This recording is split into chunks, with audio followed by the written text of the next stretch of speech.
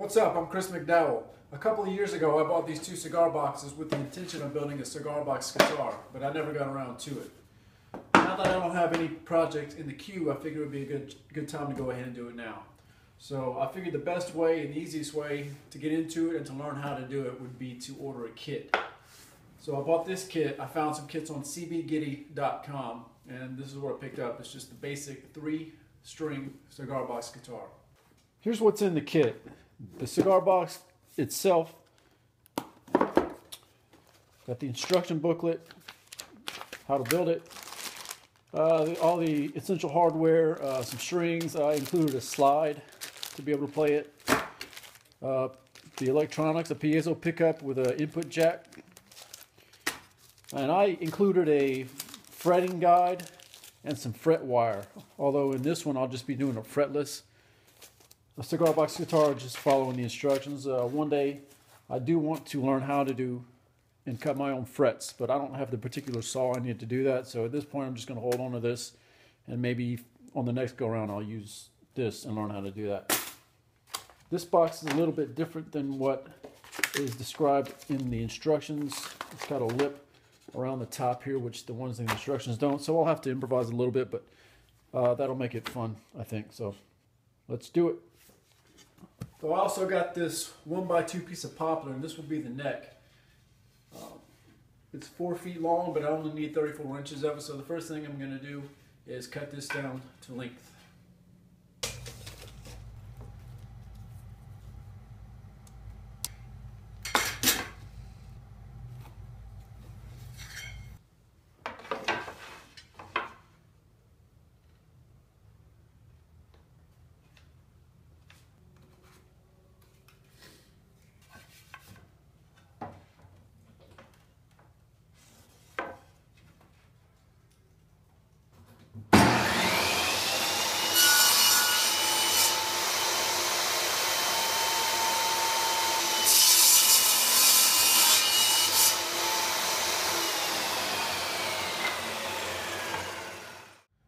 Next I'm going to work on the headstock, and the headstock is going to take a 4.5 inch long and 1/4 inch deep cut out of the top of this board, and that'll be where I put the tuning heads at.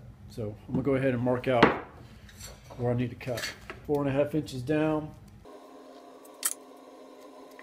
It needs to be a 1/4 inch deep. So I'm going to go ahead and cut this out. Now the instructions said to use a coping saw, so I'll go ahead and try it with the coping saw, see how that works.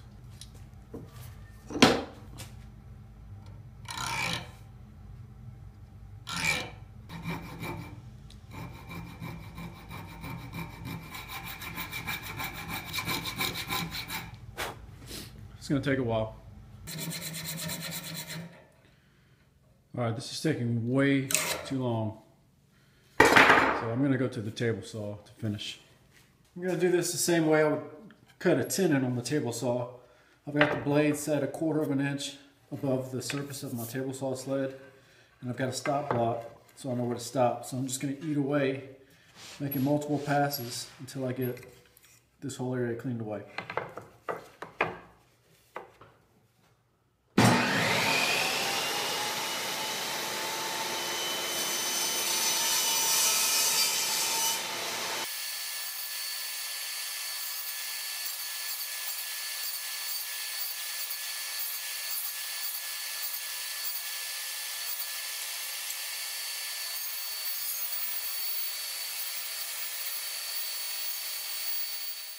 Alright, so here's the final result of that.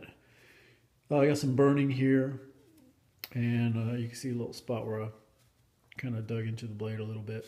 But I'm going to take a file and file this down.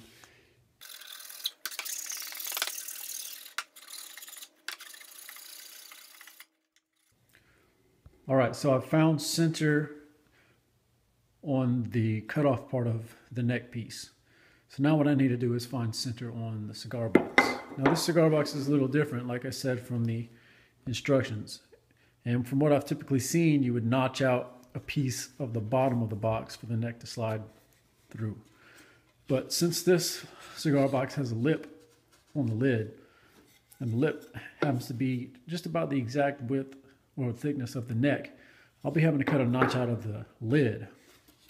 Now I want the top of the neck to be flush with the top of the box.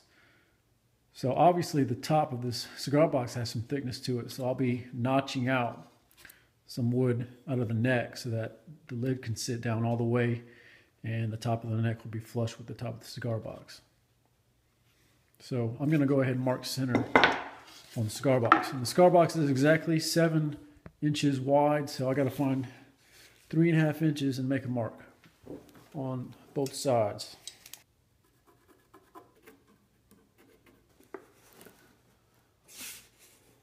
And that's centered right where I want it. Now I'll just mark on both sides of the neck. That'll let me know where I need to cut. Alright, I'm going to try round 2 with the hacksaw or the coping saw and see if I can do any better. I'm going to try to cut just right down to the surface of the bottom underside of this lid.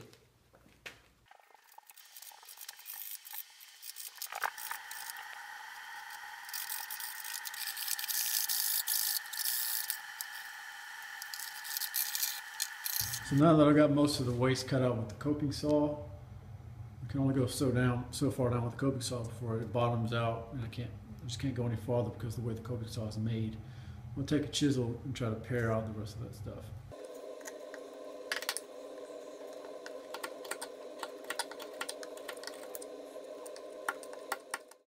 Pare down the rest of the way with a chisel, and then I took a file and flattened out the bottom. So let's see if it fits.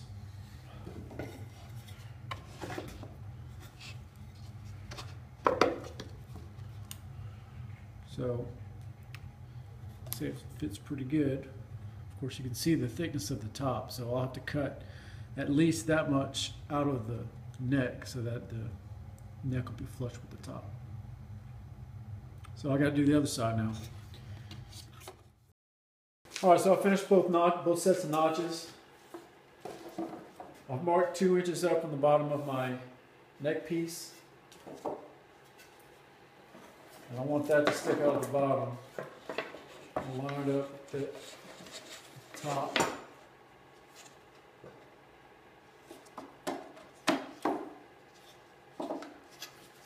So that's what it's going to look like. So now I need to cut away the thickness of the top and then plus a little bit more, just about another 1/16 or 1/8 inch, so that the top can vibrate. I'll go ahead and make a mark on this side and take it to the table saw and do the exact same thing I did earlier with the headpiece. Alright, so you see I cut away the thickness of the top. So I put it in there. It's now flush with the top. So now what I need to do is trim away another about 1/16 to 1/8 of an inch just from the center section here. So I'm going to go ahead and do the same exact process as I did when I cut the tenon. I'm just going to raise the blade just a tiny bit and make multiple passes until I eat away about 1/16 of an inch all the way across. All right, here you can see the step. Still left that initial cut so that it can still rest on the top of the cigar box, and then you can see the extra relief I made so that it will sit away from the top of the cigar box so that there'll be room for air to pass and for the top to vibrate. So here's what it looks like in the cigar box. You can see that the relief cut I made so that it wouldn't be touching the top of the box. Well, that should do it for part 1. It's looking pretty cool so far. So part 2 will be up next, where I'll be adding everything else. So check back so that you can see how it turns out. I'll see you later.